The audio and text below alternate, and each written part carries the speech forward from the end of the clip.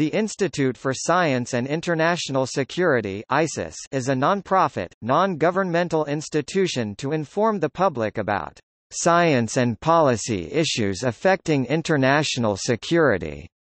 Founded in 1993, the group is led by founder and former United Nations IAEA nuclear inspector David Albright.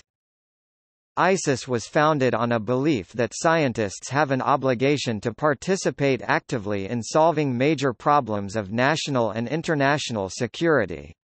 ISIS focuses primarily on 4 parts: 1. Prevent the spread of nuclear weapons and related technology to other nations and terrorists; 2. Lead to greater transparency of nuclear activities worldwide; 3. Reinforce the international non-proliferation regime; and 4. Cut down nuclear arsenals.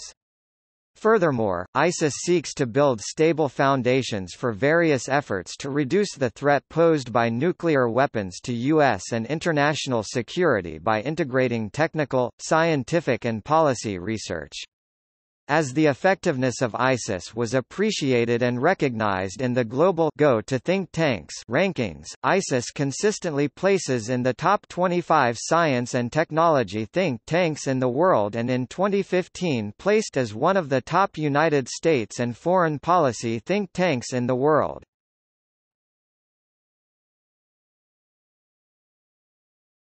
Topic: Board and funding.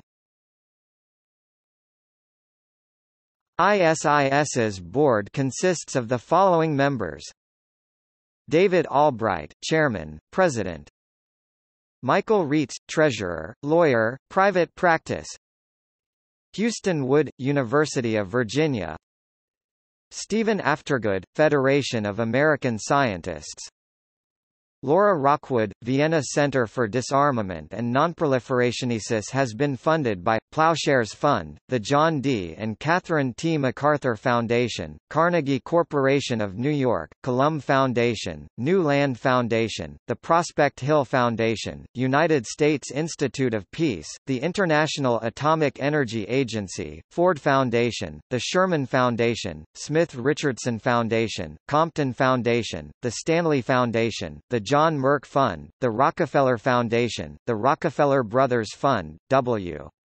Alton Jones Foundation, Ministry of Foreign Affairs of Japan, United States Department of Energy.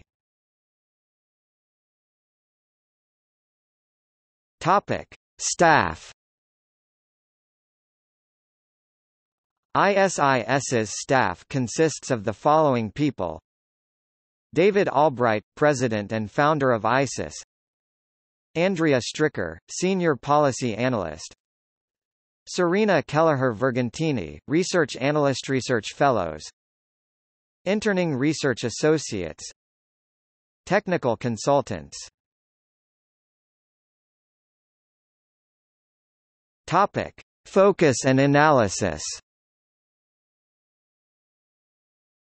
The Institute regularly publishes technical analyses of nuclear proliferation programs by examining technical data and satellite imagery. ISIS is cited in non-proliferation circles and in international media regarding its analysis. The majority of the current material produced by ISIS is focused on the analysis and monitoring of the nuclear programs of North Korea, Iran, Pakistan, Syria, and cases of worldwide illicit nuclear trade.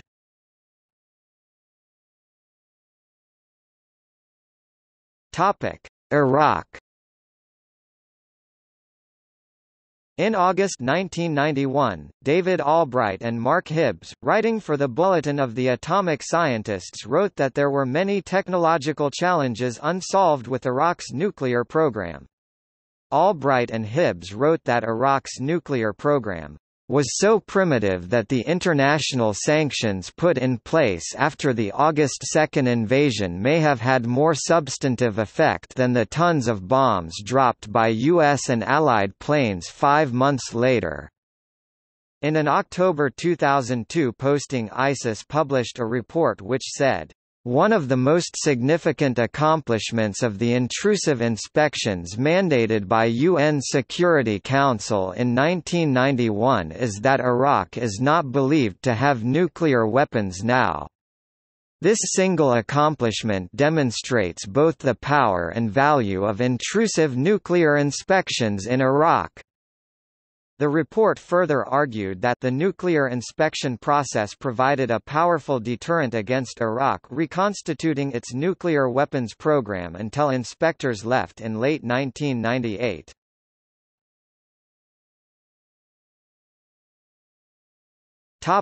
Iran. ISIS has been following since the 1990s the circumstances surrounding the Iranian nuclear program and has created a website dedicated to informing readers about the history of Iran's nuclear program and facilities, providing IAEA reports, providing information about diplomatic efforts, and providing ISIS technical assessments. A June 2009 posting on ISIS argued that we do know that a lasting, military solution to Iran's nuclear program is not realistic. This leaves diplomacy as the best route to bring about a suspension of Iran's uranium enrichment program, regardless of who holds Iran's presidency. On October 2, 2009 ISIS posted a subject to revision working document by IAEA safeguards experts which it described as an internal IAEA document on alleged Iranian nuclear weaponization. The document led media to report that Iran has tested a two-point implosion design. Gordon Oler, who ran the CIA's Nonproliferation Center and served as deputy director of the Presidential Commission on Weapons of Mass Destruction, wrote, "If someone has a good idea for a missile program, and he has really good connections, he'll get that program through. But that doesn't mean there is a master plan for a nuclear weapon." Outside experts noted that the parts of the report made public lack many dates associated with Iran's alleged activities. The Washington Post reported that, "Nowhere are there construction orders, payment invoices, or more than a handful of names and locations possibly connected to the projects." Former IAEA Director Mohammed Al-Baradei said the agency didn't have any information that nuclear material has been used and didn't have any information that any components of nuclear weapons had been manufactured. Iran asserted that the documents were a fabrication, while the IAEA urged Iran to be more cooperative and member states to provide more information about the allegations to be shared with Iran. In December 2009, the conservative-leaning The Times, working with ISIS analysis, claimed that a document from an unnamed Asian intelligence agency described the use of a neutron source which has no use other than in a nuclear weapon, and claimed the document appeared to be from an office in Iran's defense ministry and may have been from around 2007. The Institute for Science and International Security said that it urges caution and further assessment of the document and noted that the document does not mention nuclear weapons, and we have seen no evidence of an Iranian decision to build them. Western intelligence agencies did not give any authentication to the document, while Russia noted that though the IAEA is in possession of these documents, the IAEA's findings do not contain any conclusions about the presence of undeclared nuclear activities in Iran. Quote, "In response to allegations that the document was forged from Iran and some within the United States, Albright said ISIS felt that this document does need to be authenticated, and we welcome a debate and actually a collecting of information from people who've done linguistic analysis, inside information."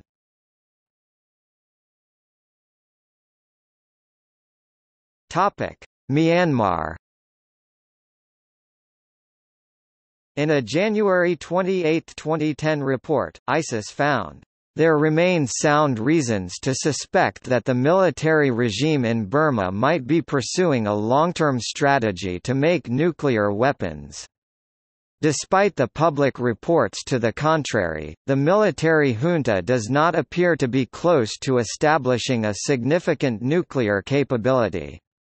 Information suggesting the construction of major nuclear facilities appears unreliable or inconclusive. During an ASEAN meeting in Thailand in July 2009, U.S. Secretary of State Hillary Clinton highlighted concerns of the North Korean link. "We know there are also growing concerns about military cooperation between North Korea and Burma, which we take very seriously," Clinton said. Topic: Reception to ISIS. A National Journal profile in 2004 called Albright a go-to guy for media people seeking independent analysis on Iraq's weapons of mass destruction programs. In 2006, David Albright received the prestigious Joseph A. Burton Forum Award from the American Physical Society, a professional society of American physicists.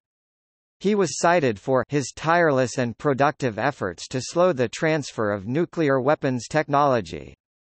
He brings a unique combination of deep understanding, objectivity, and effectiveness to this vexed area.